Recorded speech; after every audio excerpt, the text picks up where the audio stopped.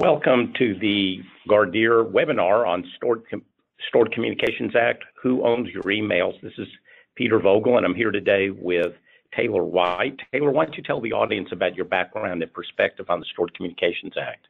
Thank you very much, Peter. My name is Taylor. I'm an attorney here in our labor employment section at Gardere, and I've been involved in a lot of issues, advice, and counsel involving the Stored Communications Act for companies and management, addressing some of these issues about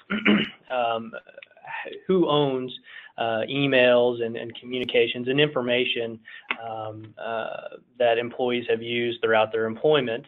And one of the key distinctions that I think we'll talk about here today with respect to that is company-owned equipment and employee-owned equipment. So those are kind of some hot topics that are going on right now in the courts, and as we'll talk about with the SCA, the Stored Communications Act, with Congress as well.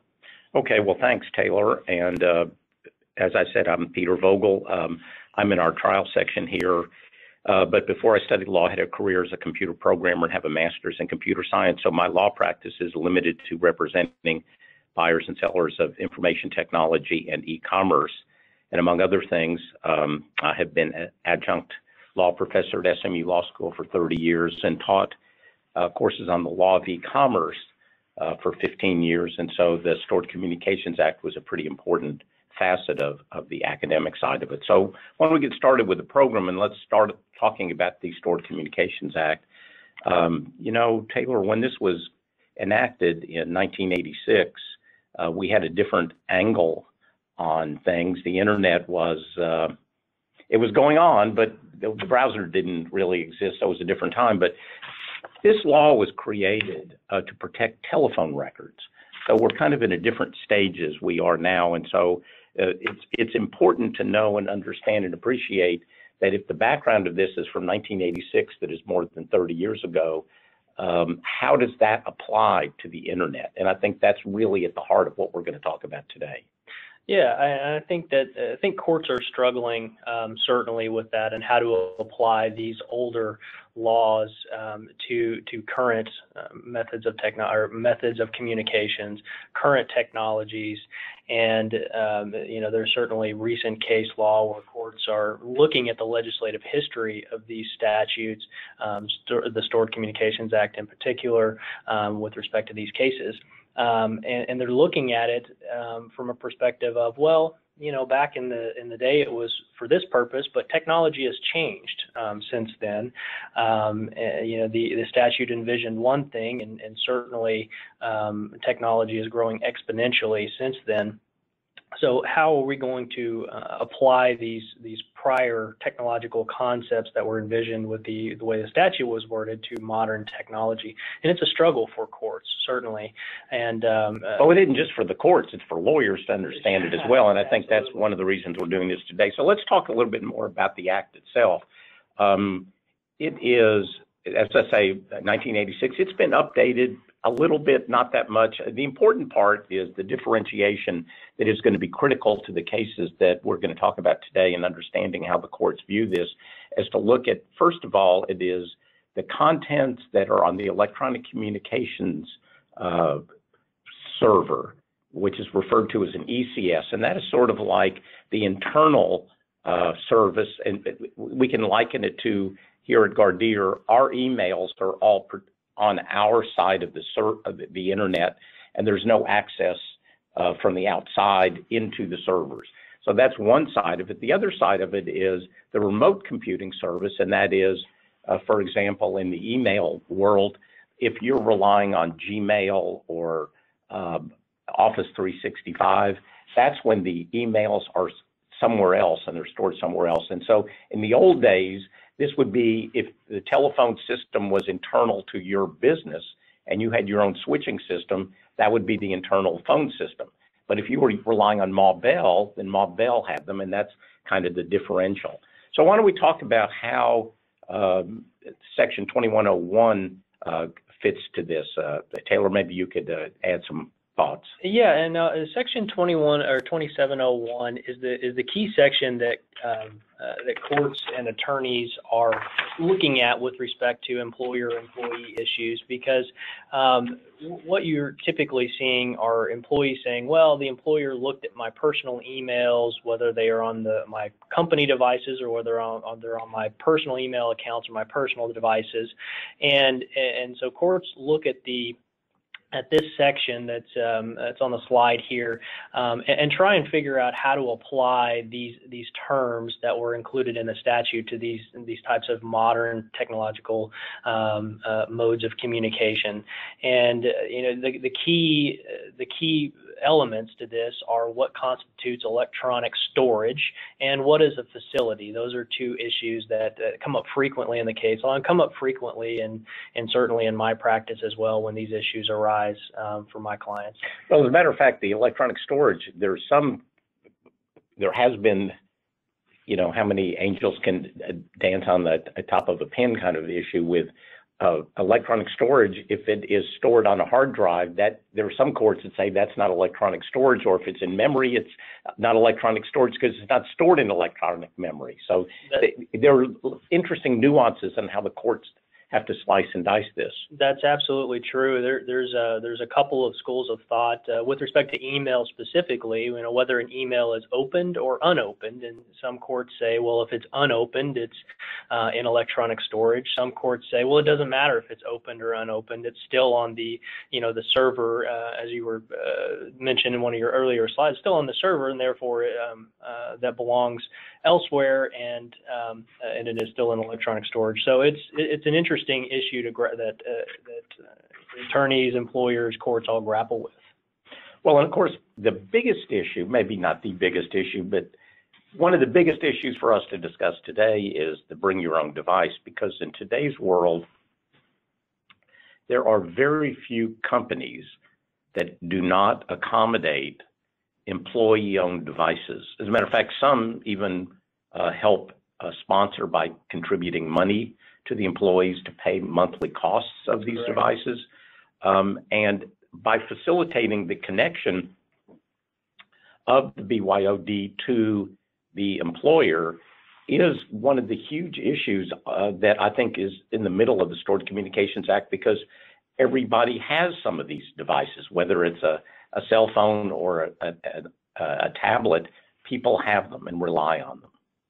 Yes, that's absolutely true. I mean, there's case law that talks about both with respect to the bring your own device scenario as well as the company equipment scenario, and they can fall.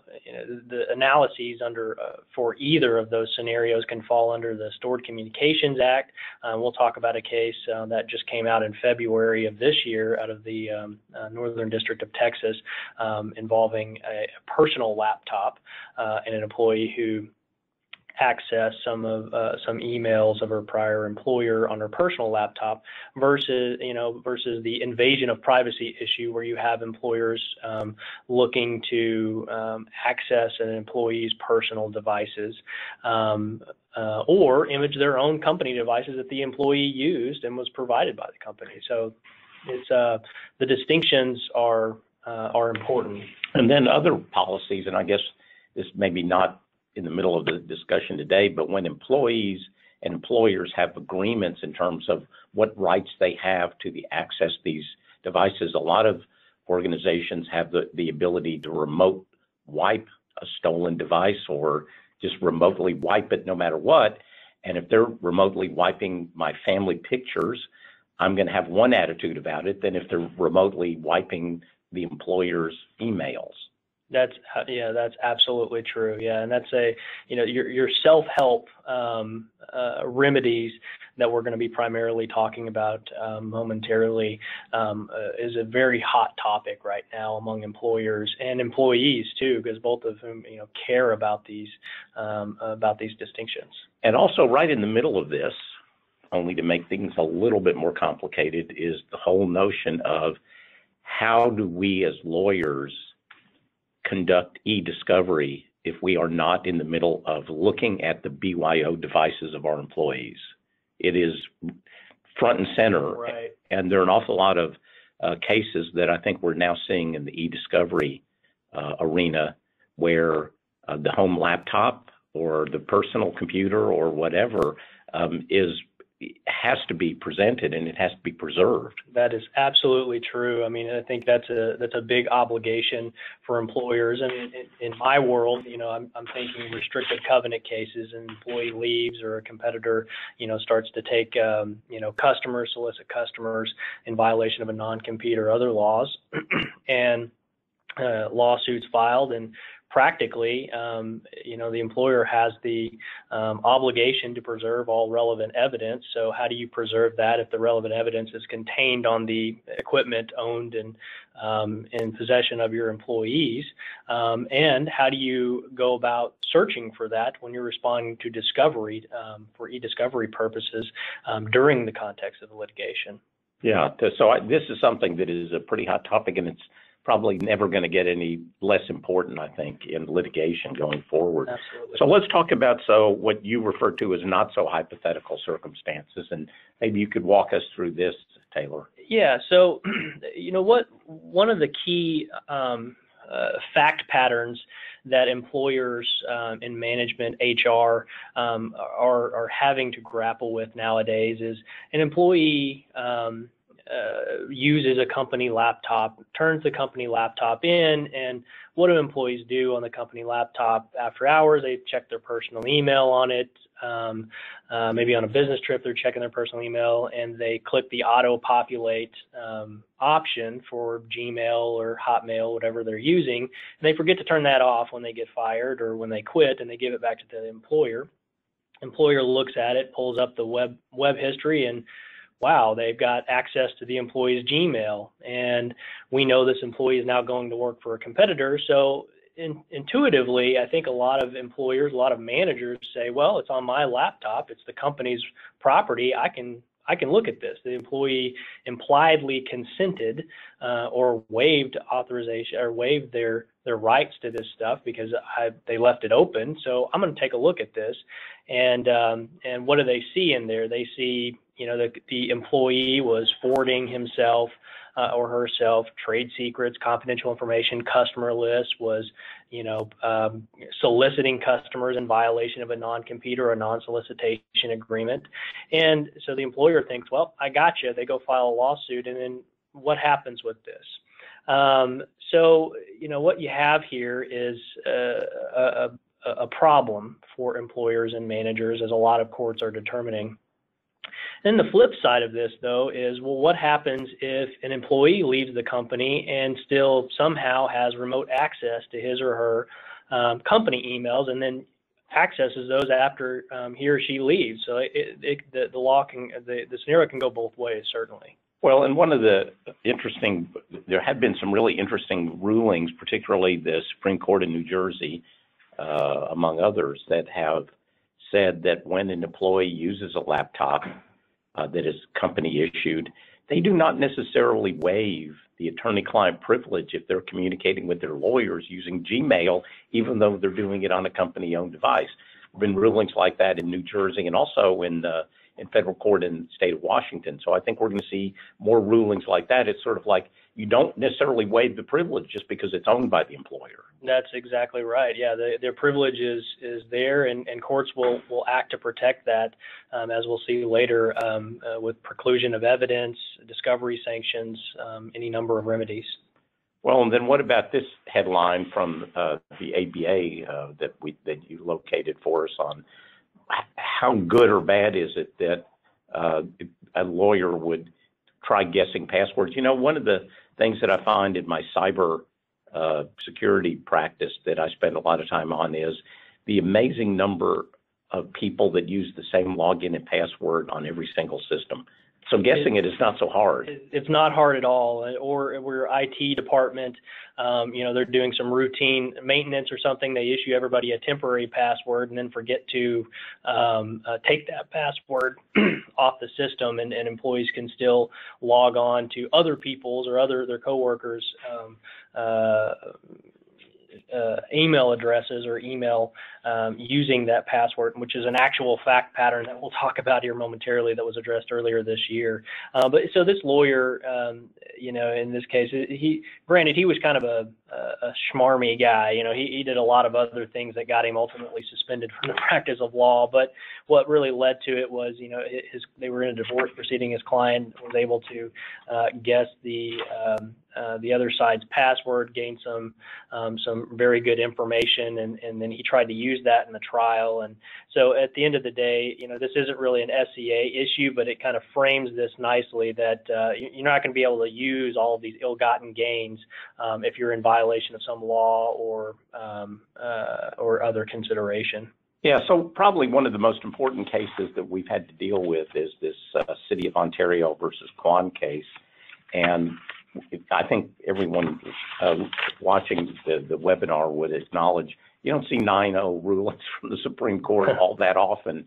And what was important in this particular case that is critical here is that essentially the court ruled that if an employee is using a company-issued device, they're not entitled to any privacy under the Constitution.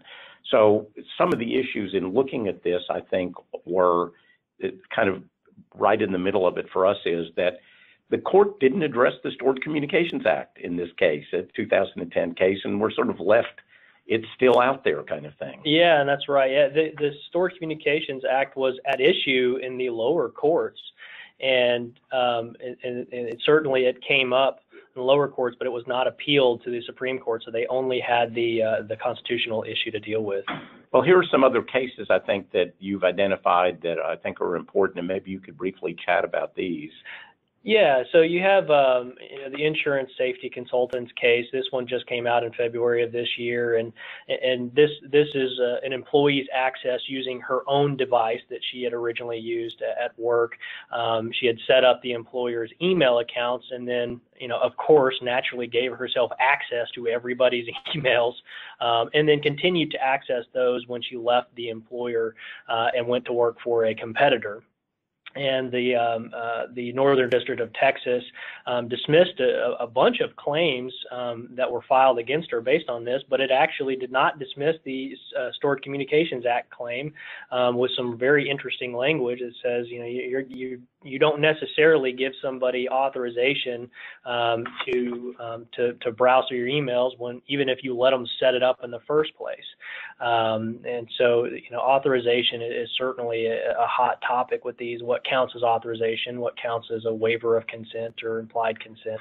Another case came out earlier this year, and this was the scenario I mentioned earlier, where IT department sent out temporary passwords for everybody to use, and then forgot to turn it off. And so this manager continued to access all of his subordinates and his co-workers, co-managers' emails throughout the process, and the court ultimately, the appeals court ultimately affirmed a judgment in favor of the employer there when they brought a Stored Communications Act claim against that manager.